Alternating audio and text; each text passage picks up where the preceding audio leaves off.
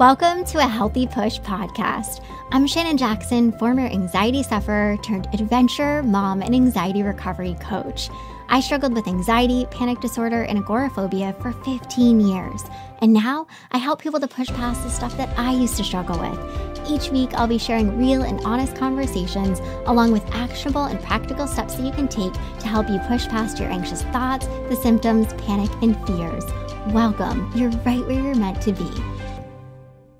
Okay, I feel like it's been a while since I've done a more personal episode, and I love these ones. And I'm really excited to just talk to you openly and honestly.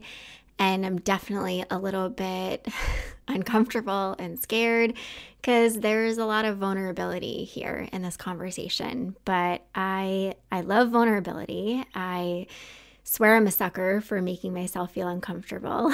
So here we go.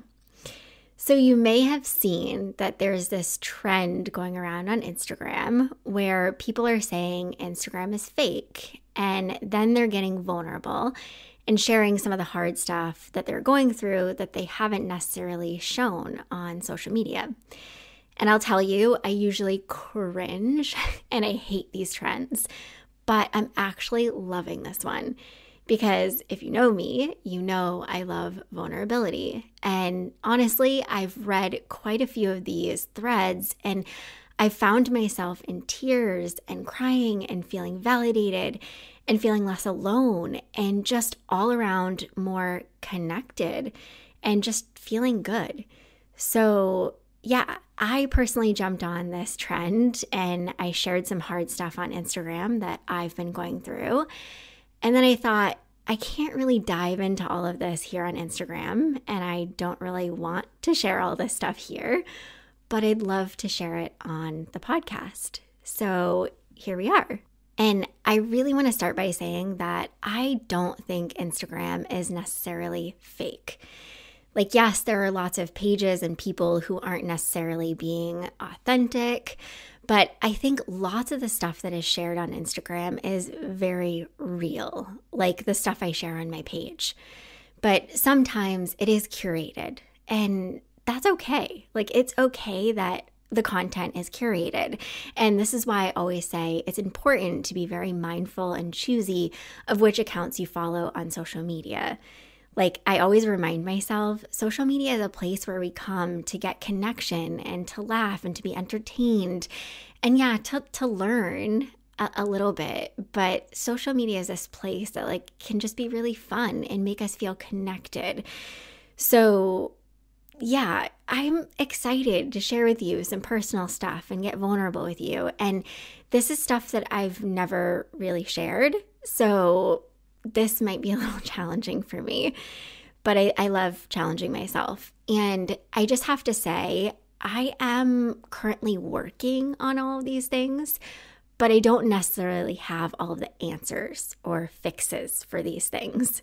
So this episode is more of me just sharing where I'm at and what I've been working on and maybe some helpful tips. But I just hope that you're here to just hear me and feel less alone and to feel more connected. So I hope this will help you in some way. Okay, so let's jump in to some stuff that's been really hard for me recently that I haven't shared much before. And honestly, this might be part one of a part 2, 3, 4 series because there's a lot that I struggle with. I'm human, and just because I don't struggle with an anxiety disorder anymore doesn't mean that I don't struggle with things. I am very human, and I have lots and lots of struggles. So the first one, and this is hard for me to say, oddly, I don't really have friends. And most people would probably assume that I have a bunch of friends, but that's definitely not the case. And the hard part about this is that I've been seriously craving connection and community, and I just really, really lack it and feel like I've sort of always kind of lacked it. So, to give some context, I have a best friend and I have a couple of other friends that I see from time to time, but I don't necessarily see them regularly. And the tough part with my best friend is that she's always lived states and states away since we graduated college. And we keep in touch regularly and we visit each other. But I so wished that she lived closer because it's really hard when that's like your one true connection, but you don't live in close proximity to each other. So, yeah, over the past couple of years, I've really been finding myself wanting to connect more with people and have more friendships, and the lacking has been like really heightened for me. But making friends has never been easy for me. And honestly, I hate it. Like, I am introverted. I'm pretty shy when I meet new people.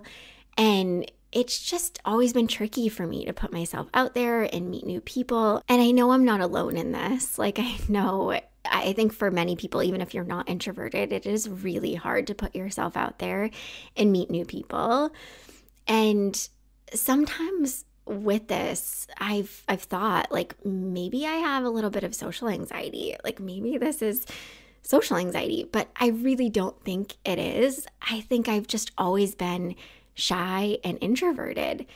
And it's always been a bit tricky for me to navigate people. And now that I'm in my mid-30s and getting closer to 40, it sometimes feels like I've missed my opportunity.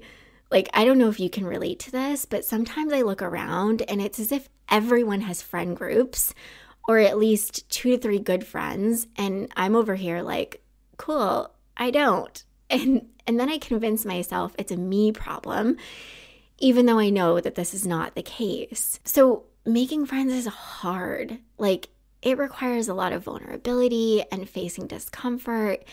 And this is something I'm definitely working on. But I wanted to share this one because I know that I'm not alone. And I know that I'm especially not alone in feeling this deep desire to want connection and community and to feel like you're really, really lacking something that you want. And you just feel like, I don't even know what to do. Like, how do I even make a friend? And I think a lot of us want this connection just for the simple fact that we're wired as humans to want and need connection. But I also think that many of us are even feeling it even more so lately and wanting it more so lately because we're all so disconnected from each other. Like, lots of people are working from home and needing to leave the house less and just living on their phones. And it makes it so hard to cultivate connection, like the type of connection we're so desperately wanting. So I've been challenging myself recently to go to events and to go to coffee shops and to go to the gym, which is like a big thing for me, and to join hiking groups. And I actually booked a women's trip this summer that I'm super excited about. It's a trip to the Canadian Rockies with 20 women I don't really know, except for seeing a couple of them on social media and them sharing their lives on social media. And although I'm really terrified about this trip, I know that it will be so good for me and it will hopefully help me to make some connections. So yeah, I'm just challenging myself. Like, I know what I have to do. Like, it's a lot of times, it's not that we don't know. Like, we know what we have to do. We sort of know how to make friends. It's just like, really uncomfortable and scary. And we convince ourselves like it's just better to not face any of that and to just stay over here and like continue on. But that's not what I want. And I know that's not what I want. So I am really pushing myself. And, you know, the other tricky part with all of this is that with the work that I do, I always meet so many amazing and wonderful people that like I deeply, deeply connect with, but they never live close to where I live. And this is really tough because I always say, like, why can't I find people like this in my day-to-day? But it's just so different, of course, with the work that I do. I'm able to bring so many people together and we're all like very like-minded. But yeah, I'm trying to just be strategic and thinking of different ways I can create more friendships. And I actually have some upcoming plans to meet with people who are past students of mine, like to actually meet in real life and connect and just go out and I'm really hoping that I can build some friendships that way too. So what I want to say to this first one, like, I don't really have friends, is if you're in a similar boat, I want you to know you're not alone. And we're going to work on this. We are going to create some really great relationships over the next couple of years. And this isn't an us problem. Like, we've just got to push ourselves to be vulnerable and to feel some discomfort and go towards the things that are really important to us. And so we're going to do it, right? Like, we can do this. Yeah, I know we can do this.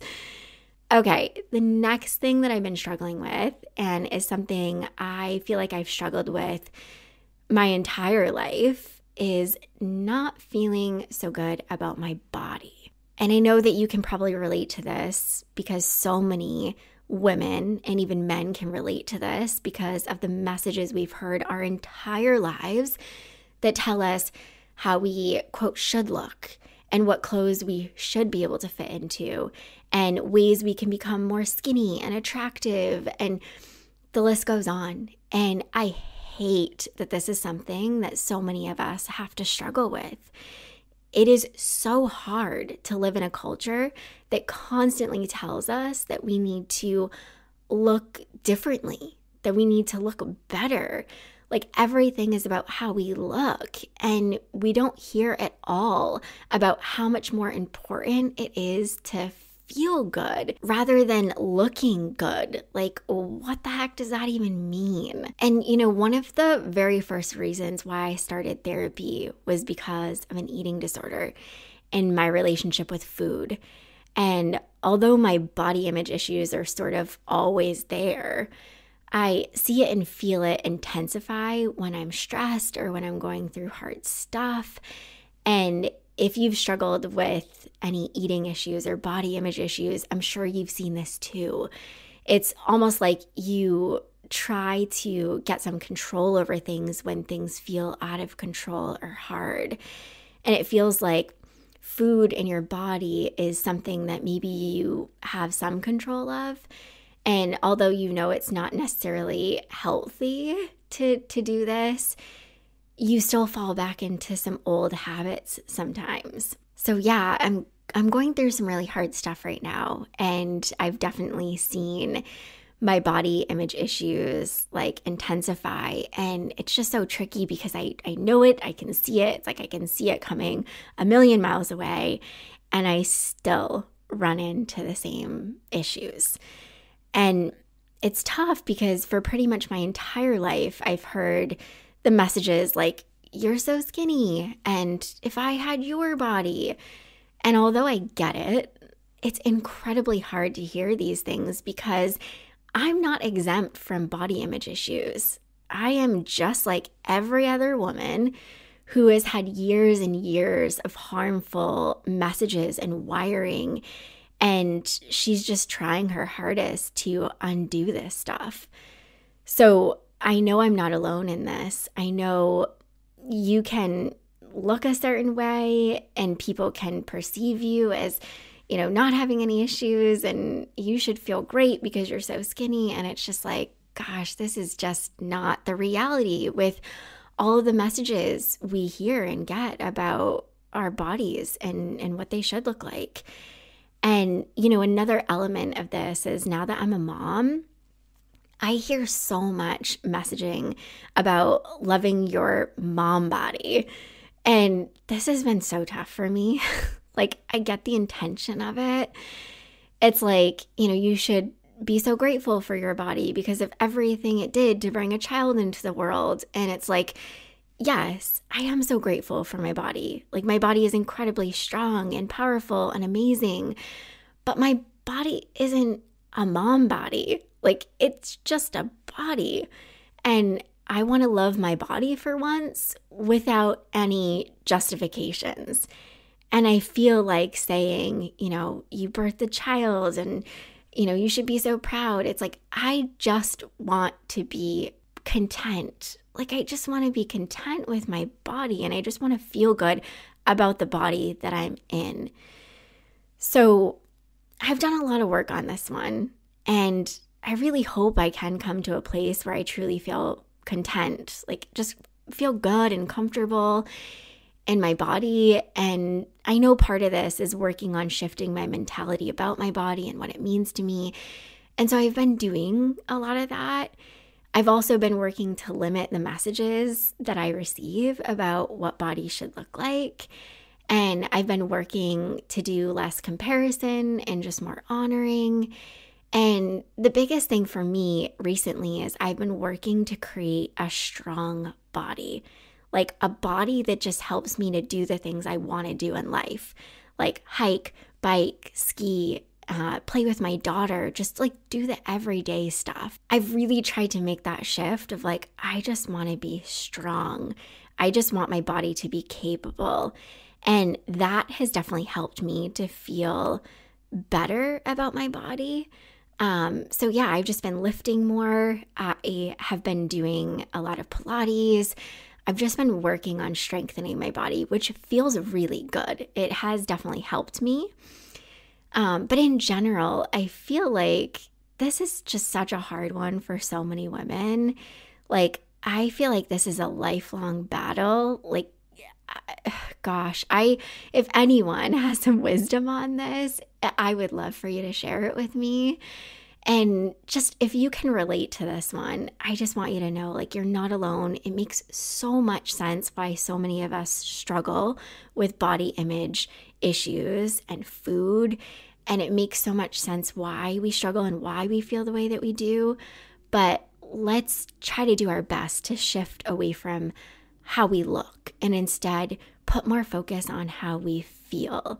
And I think this is where a lot of the healing happens. But yeah, this is one that I haven't quite figured out. And I don't know if you ever quite figure it out. It's probably helpful if I stop trying to figure it out and just let myself be and let my body be.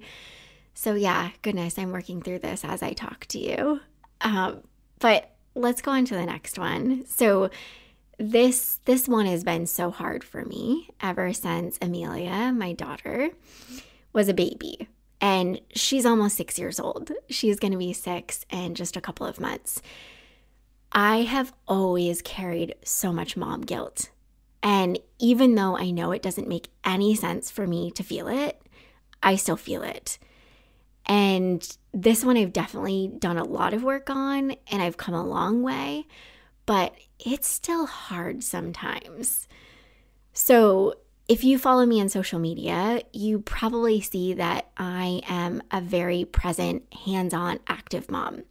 Like, I work very hard to be present, especially in my time with her, meaning I'm always doing things with her, whether it's playing games or playing outside or reading to her or teaching her new things or going on walks and going on adventures. Like, I'm with her a lot. And sharing this with you kind of helps preface like all the things that I'm gonna go into. So the first thing that I've really learned about guilt that has been so incredibly helpful and just shifting for me is that guilt often comes from the outside, not the inside. Meaning we hear messages saying that as women, we can do it all. And we can be the present mom and the working mom and the mom who gives everything physically, mentally, and emotionally. And because of these messages, we convince ourselves that we're failing if we're not doing it all. Like, if we're not spending every second with our kids, if we're not taking it all on and being super mom and saying yes to everything. So a big part of the guilt comes from these messages, these external messages. And then, of course, it translates into the messages we give ourselves, and we internalize them, and we create stories about these messages, and we tell ourselves these really unhelpful things. So it's just been so helpful for me to recognize, like, I feel a lot of guilt, but a lot of it doesn't really fit. And it doesn't really fit because I've gotten a lot of really not healthy messages surrounding what it looks like or what it should look like to be a mom.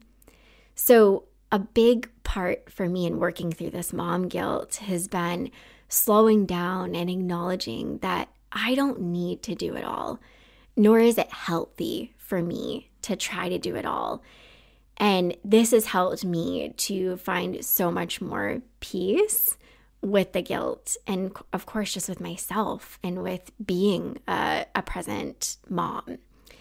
But it's also been really hard because I've had to do things that are super uncomfortable for me, like slowing down and acknowledging that I don't need to do it all and I shouldn't, I can't, and I don't want to, means doing things that are super uncomfortable, like intentionally spending time away from Amelia, doing things without her, doing things on my own.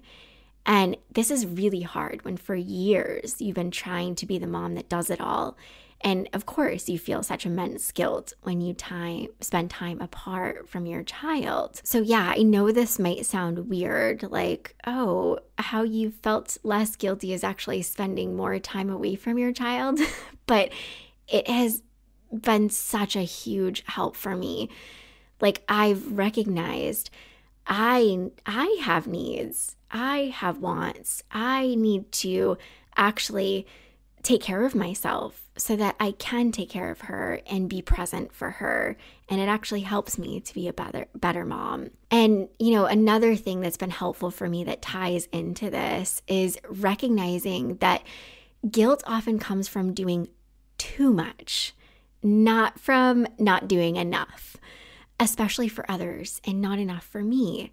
And learning this has changed a lot for me because it's pushed me to do less for everyone else, and it has pushed me to do more for me. And when I made this shift and really started to take better care of myself, to set boundaries and to say no, and to just do things more for me first before I'm doing things for others, I have been actually able to be more present, more mentally and emotionally available, more calm, more peaceful, more regulated, more happy. But of course, it's been tricky, right? Because that means I have to do the hard things. I have to keep my boundaries. I have to ask for help. I have to say no more. I have to actually let myself receive help. Like, oh dear God, I swear for the first 4 years of Amelia's life, I never asked for help or received it. Like, people would offer me their support and help without me even asking, and I would always say no. It's like, looking back, I'm like, why? Why did I do that to myself? But it made sense with all of the messages that I've received and that women receive surrounding being the best mom and doing it all. So yeah, shifting to I do so much and I need to not do so much. And that actually helps me to feel more peace and to be a better mom and to not carry around this really silly guilt that doesn't even make sense or fit. Like, I shouldn't even feel it, but I do. So although I've done so much work surrounding mom guilt and just guilt in general, I think a part of me will always feel guilt sometimes because I'm human. And as humans, we're wired to feel and be attached to our closest connections. Like, a big part of me always wants to be with Amelia and to do all the things with her. So I definitely have recognized that there are some very human aspects of this guilt, and not everything needs, quote, fixing. We can just instead let ourselves feel and let go of the feelings. So if you struggle with mom guilt, I hope that this has helped you to recognize that you don't have to continue to carry the guilt in the way that maybe you have been. And yes, it's going to be hard to let go of it, to work through it in a healthy way, but it'll be so immensely freeing and actually help you to enjoy motherhood even a little bit more. And just a quick PS here, you're an amazing mom, a freaking amazing mom. Okay, the last one is social media. I have such a love-hate relationship with social media. There are like so many amazing aspects of social media, and I'm really grateful for it because I've been able to meet and support so many incredible people, and I've built such an amazing community through it. But I've recognized that it's also been a place that can be really harmful for my mental health. Like, it can so quickly and easily suck me out of my present joyful life, and I can just very quickly go to this place of comparison and not feeling enough and just feeling bad about myself and all the things. And I'm sure you can relate to this. And, it's funny because I ran into a girl that I went to high school with the other day, and we were talking and just like catching up. And she said, Shannon, I haven't had social media in 2 years. And she said, I was doing the whole comparison and it just really wasn't healthy for me. And gosh dang, I felt so much envy. I was like, what your world must feel like and be like to not take all of the stuff in, to not be inundated and just, So yeah, sometimes I literally just sit and I imagine how good it would feel to not ever have to pull up social media again. But I also recognize like there's also a lot of good that comes from it. But yeah, sometimes I just feel like it's too much. Like there's way too much that we take in on social media in such a short amount of time while we're scrolling. And I really don't think our brains are designed to take it all in. And it's hard because we can't control what we see. Like you see the good, the bad, the fake, the curated, the ugly. You see it all. And sometimes it just makes you feel like, like everything has been sucked out of me. And you can feel sad and drained. Or like I said, feeling that comparison and questioning yourself. Sometimes I have my moments where I'm like, what am I even doing here? Like, am I even helping people? Am I even good enough to be doing this? Like, there is some imposter stuff there, but it's just like, I don't want to feel this way about social media. Like, I want to feel good about it. So I have been doing a lot of work on my relationship with social media, and I've had to set boundaries with myself and really stick to them. And I've had to adjust my expectations of just how much I need to show up there and what's actually helpful for me and healthy. And honestly, I've been finding myself pulling away from posting as much on social media and just being on social media. And I've been pouring more of my time and energy into my weekly emails and my classes and my podcast. And this has felt really good for me. And this isn't to say I'm going to stop posting on social media, because that isn't the case. I love posting there, but I just don't want it to be where I put most of my time and effort and energy anymore. It disconnects me from my real life, and it makes me not as present as I want to be, which for me is one of the worst feelings.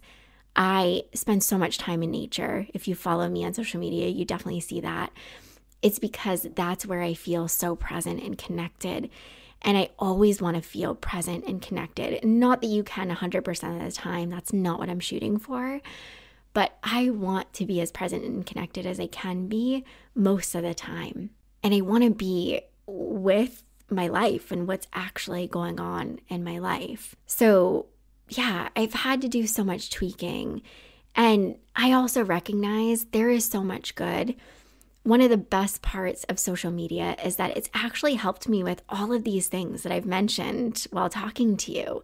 Like, it has helped me to create some connections, and it's helped me to shift my body image stuff. And, it's just helped me to release some of the mom guilt, because there are moms who are so raw and honest and vulnerable about what motherhood actually looks like, and they're not trying to sugarcoat it and make it look like it's something that it's not.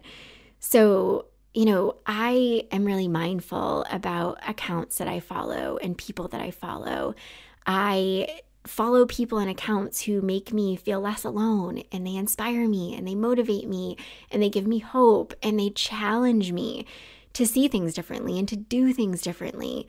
And sometimes people just make me laugh when I feel like I'm falling apart. Like, I follow a few accounts that I can think off the top of my head, and I'm like, it's so magical that these people create these accounts that it's just to make you laugh. And some people might feel like that's so ridiculous. Like, I can't believe these people have these accounts, but they are bringing so much to people who desperately need it. Like, just need a laugh, just need to feel that joy.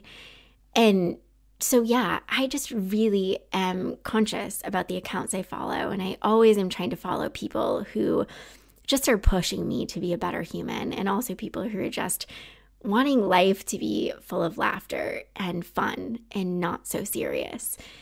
So I have to remind myself sometimes, right? Like, that's what my account does for others. I hope it does that for you. So I know it's not all bad by any means, but I know I've got to do some more work surrounding my relationship with social media. And maybe you do too. So maybe this is your gentle nudge to take a look at your social media and just, what are the accounts you follow? Who are you following? Do they make you feel good? Like, what does your relationship look like with your phone, with social media? Like, this is work that we really as adults need to be doing, not only for ourselves, but also for our kids and the next generation. And yeah, I could go down a whole rabbit hole with this one, but I'm going to stop myself. So, my goodness, that was a lot. And I wish I could say this is all of it. This is the only stuff I'm struggling with, but it's not. And, I say all, quote all lightly, because this stuff is hard and heavy. But there are other things that I'm going through that I might not ever share here or on social media, and that's okay. Like, yes, I love being vulnerable and sharing my life and my struggles, but some things just need to stay private and are okay to stay private, because there are things that I just don't want to share and talk about, and that's okay. So social media isn't fake. Yeah, maybe it's a little bit curated, but that's okay. That's why we have to be very conscious and present and connected. So yeah, there's so much more that I want to be honest and vulnerable about. And I love this. It's very cathartic and helpful for me. So there will be more episodes like this. I've done quite a few episodes already where I share very personal stuff, and I love these episodes. And so yeah, I would love to hear what you think. What do you think about these personal episodes? Do you like them? What are your thoughts? Like, I would love to hear from you. And I just want it really, this is partly for me, like cultivating the connection that I want. Like, I want people to feel like when they come to my podcast and they listen, they're talking to a human that is very much like them. And my life is not all rainbows and butterflies. We all have our shit and some really hard stuff. And the more we let ourselves be with that stuff, the better life is. So yeah, before I just start crying, I'll end the episode. But until next time, keep taking healthy action. I hope you enjoyed this episode of A Healthy Push. If you want more, head on over to ahealthypush.com for the show notes and lots more tips, tools, and inspiration that will support your recovery. And if you're hoping for me to cover a certain topic, be sure to join my Instagram community at A Healthy Push and let me know in the comments what you want to hear next.